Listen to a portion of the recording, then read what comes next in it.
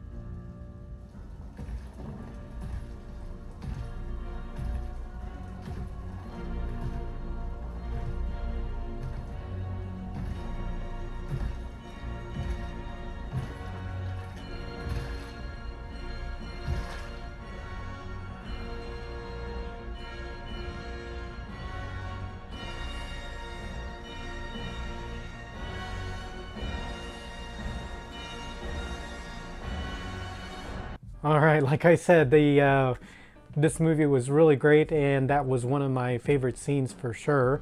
So definitely recommend you checking it out, and definitely would appreciate, of course, a like on this video, and make sure to subscribe and hit that notification bell so you'll be notified when the next one drops. And until then, I hope you have a good one.